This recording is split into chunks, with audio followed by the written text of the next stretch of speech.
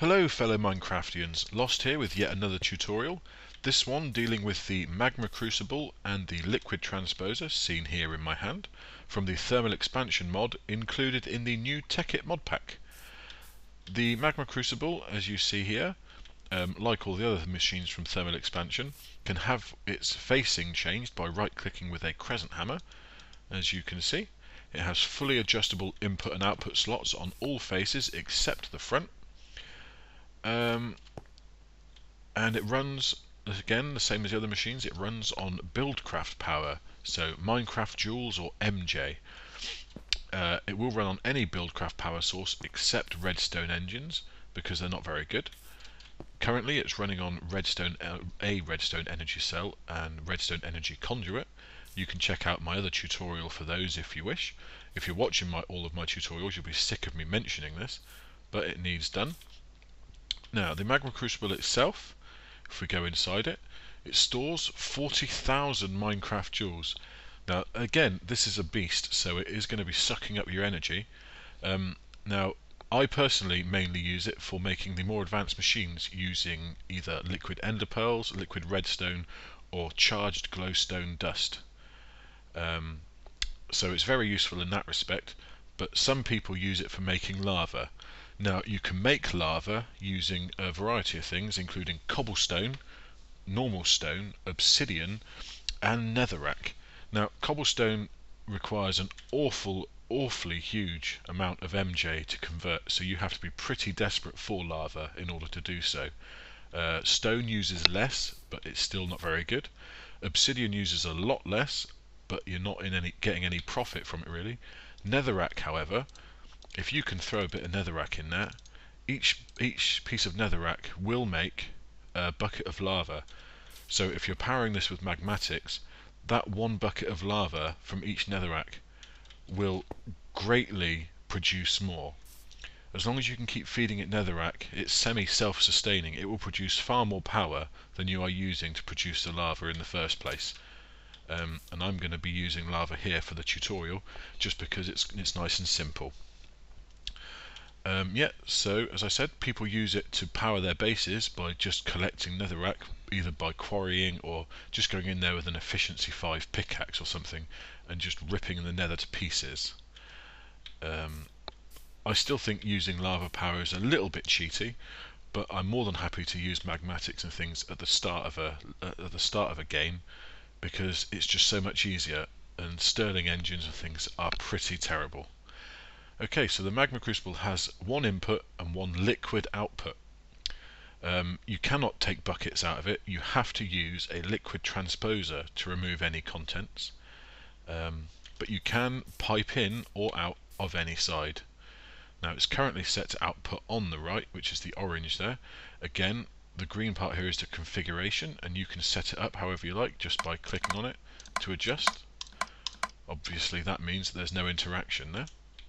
Now, if we were to put a tank there, and a pipe, waterproof pipe, mind you, there, it will auto output, much like all the other thermal expansion machines. But we don't want to get it too far, so we'll stop that in its tracks there. Now, onto the liquid transposer. You will be using this to either fill unattuned tesseracts, empty energy cells, or illuminators. Also buckets, there's another one of its main uses. But if we pop it down there, it should automatically fill from the right hand side there, as I believe it's standard set up to input from the left. Yep, see, there we go, it's going in there. Now the liquid transposer takes 4 Minecraft joules per tick max, so again it's actually pretty efficient. It is kind of a beast. It takes an awful lot more than, or it takes double some of the thermal expansion machines. It has a item input and output, seen here. The input would be there, the output is there, and you have a liquid storage. So you can either pump liquids in or pump liquids out. Now currently it's set up like this. It's currently set to pump liquids out via the items there. So if we were to put a bucket in there, it would fill the bucket. Nice and simple. If you were to hit this button, it would empty buckets. So there we go, look.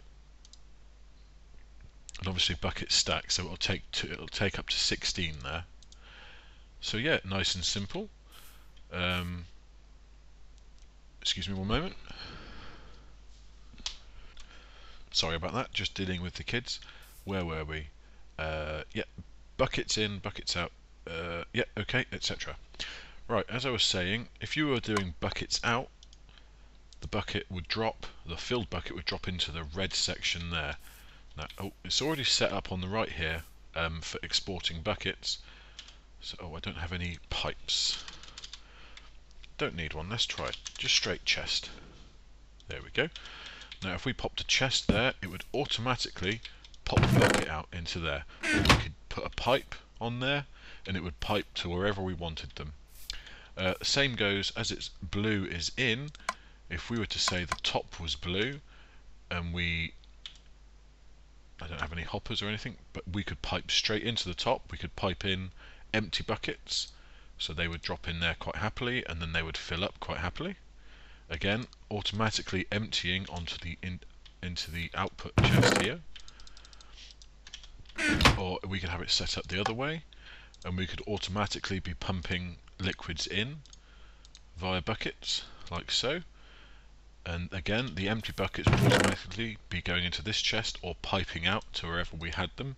So you can make quite a contrived fuel, oil, milk, any form of liquids, water, anything you could have coming in or out via buckets.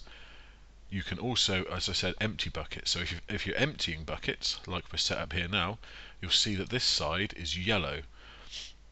Now, if we set this side to yellow instead, rather than digging holes, so the liquid would now, it would be emptying buckets, and then the liquid would be in the yellow section here, pumping out from this side. So if we move this chest again,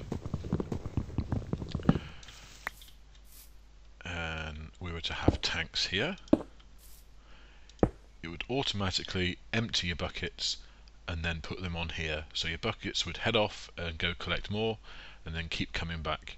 Now, personally, I find the bucket system fairly inefficient when you can just pump between tanks using tesseracts or the phase pipes.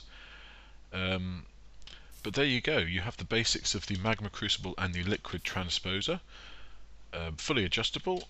I hope this was relatively helpful for you all. Take it easy, guys, have fun.